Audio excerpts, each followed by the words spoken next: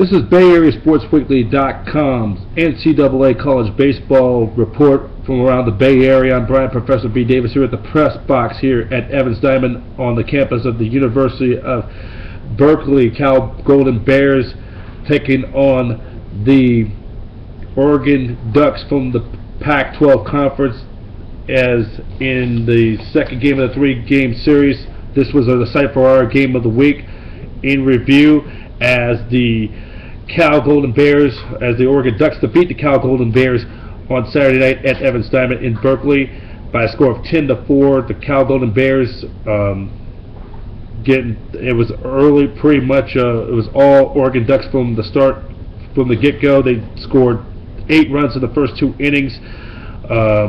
Also included having a big night at the plate was the right fielder Scott Heineman went 3 for 5 at the plate with a pair of home runs, and he had 4 RBIs. Ryan Healy went 2 for 4 with including a home run. He had 2 RBIs.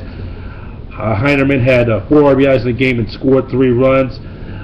And the Bears starter Keaton Siomkin got lit up, lasting just 1 inning, 5 earned runs, walked 1 in the inning pitched, while his counterpart Cole Irvin went 5 innings pitched, giving up 7 hits, 4 earned runs, walked 2 Golden Bears with 2 strikeouts. With the win, the Oregon Ducks improved their record 11-3 in Pac-12, and 26-8 overall. They remain in first place in the Pac-12 Conference, while the Cal Golden Bears dropped their 5th in a row. They dropped to 5-9 in Pac-12 and 16-18 overall.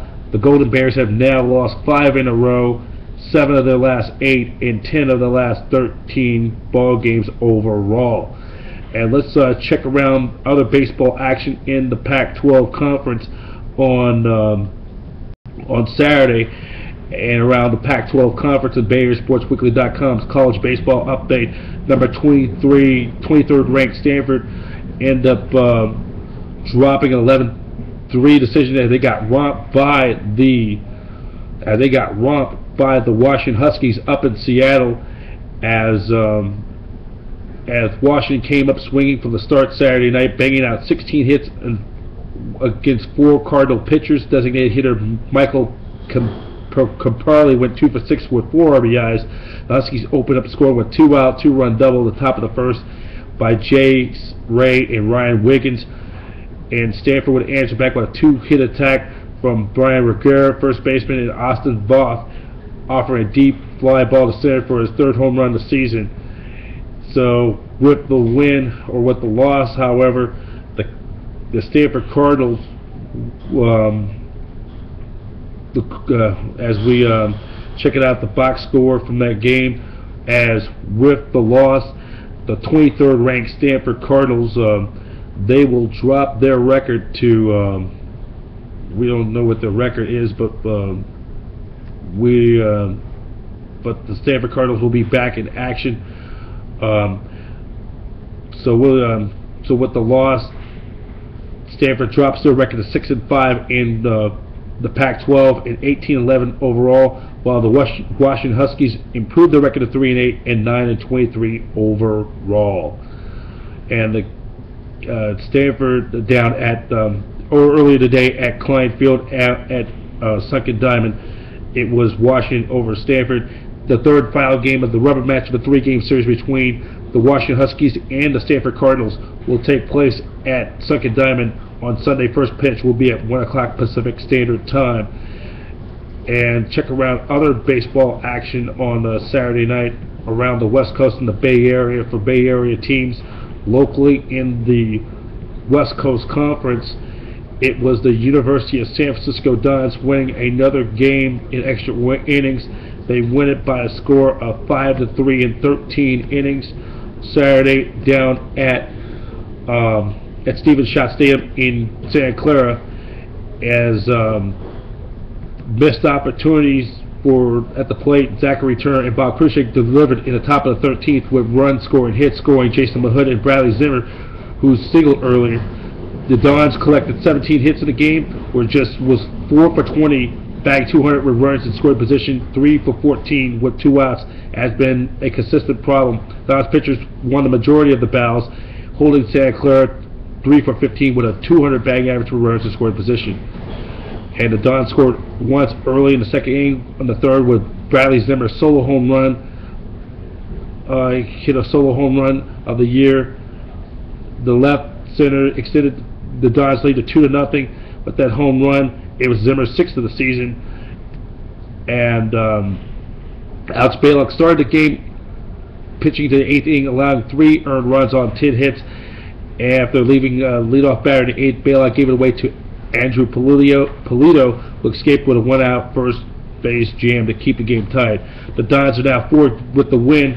San Francisco is now 7-4 in West Coast Conference play, and they also are 17-13 overall. 4 games above 500. They're 8-3 in one-run games. They improved to 4-1 in extra inning games.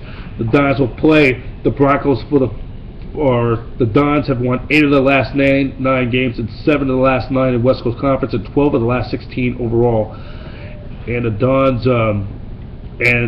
Dons and Broncos will play the 3rd and final game at Schott Stadium on Sunday, as the Dons try to complete a 3-game sweep over the Santa Clara Broncos at Schott Stadium. First pitch for that game is at 1 o'clock Pacific Standard Time.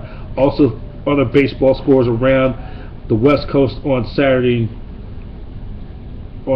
as we go into the West Coast Conference. It was West Coast Conference play.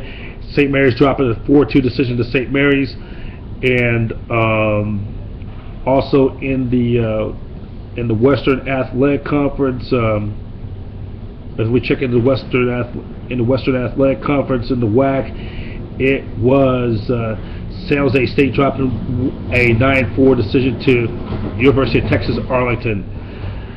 A reminder, Bay Area Sports Weekly reminder, San Francisco Giants will be having their Filipino Heritage Night coming up on Tuesday, April 23rd, when your San Francisco Giants, your world champion San Francisco Giants, will be taking on the Arizona Diamondbacks for Filipino Heritage Night. For more information or go for your tickets, go to sfgiants.com. This has been the bayareasportsweekly.com's NCAA College Baseball Report, reporting here from Evans Diamond in Berkeley, as the Oregon Ducks defeat the Cal Golden Bears on Saturday night by a score of 10-4. As the Oregon Ducks improved their record to 11-3 and remain sole possession of first place in the Pac-12 and 26-8 overall, while the Cal Golden Bears dropped to 5-9 and 16-18 overall. This is bayareasportsweekly.com, your 24-hour news service, the innovator bringing you best sports news from the Bay Area and beyond. And the bayareasportsweekly.com is the exclusive network of the home of champions.